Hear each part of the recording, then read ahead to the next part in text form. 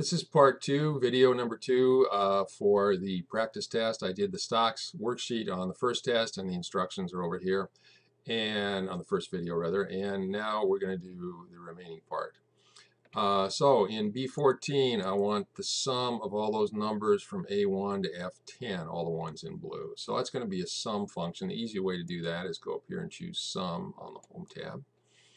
And it looks for numbers that are nearby, and that's the best it can do, but I want all of those. So just drag the mouse. It'll change this to A1 colon F10 and hit enter. And the sum of those numbers is 30,411. Now I want the smallest. That's going to be the min function. So let's go over here and choose min. And it's trying to find, that's the closest number, so it's trying to find the minimum of one number there. But again, I want to drag the mouse over A1 to F10 and hit enter. And the smallest number there is 21 right there. Now I want the largest. That'll be the max function. Go to max, and again drag the mouse over the blue numbers, and it should say A1 to F10, and it does. Hit the enter key, and the biggest number there is 999. And the last thing I want to do is find the average, and those are all on my auto sum button up here. And the average, I need again to correct it. It's these numbers here. A1 to F10 is what it should say down here, and the dancing line should be around the numbers that you want. Hit enter, and there it is. Okay. Now DB stands for database. I want to sort the data in decreasing order by number of shares owned. So this is number of shares owned, and I want decreasing. I've already got this set up as a table, so my drop down arrows are already there. And I want decreasing would be largest to smallest, and there it is. DB2. Create a filter that displays only those stocks that have a profit of 5,000 or more. So the profit, where's profit or loss? Right here. And you have to use a rule. So go to number filters, and I want greater than or equal to 5,000. And click on OK. And there we go. Looks like I got some extra formatting lines over here. We're not going to worry about that. Create a filter that displays all stocks where the value in the category column is S or P. So let's go over here, and this one you do check boxes. So I want S or P, which is the last two, which means I have to turn the other two off. Click on OK, and all that's left is the S or P. Okay, now we're going to do a chart, and I want a clustered bar, and this is horizontal. I don't know if we did one in the book, but it's exactly the same as a clustered column.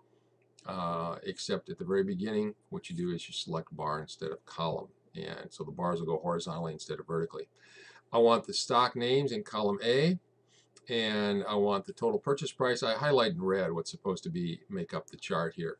So it says do not include B, C, D, or E. So you always include the column headings here so you can do a legend, and it's non-adjacent selection, so hold the control key down and select this other stuff.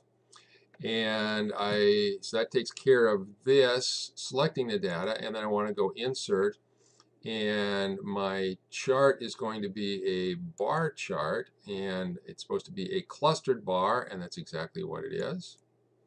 So there we go. Put on a separate worksheet. I'm going to do that last, because that way I don't have to go back and forth for my instructions here. Add a title. Just click on it. When you've got the solid line around the outside, you can just start typing. So top 6 stocks. And hit enter, and it will change it.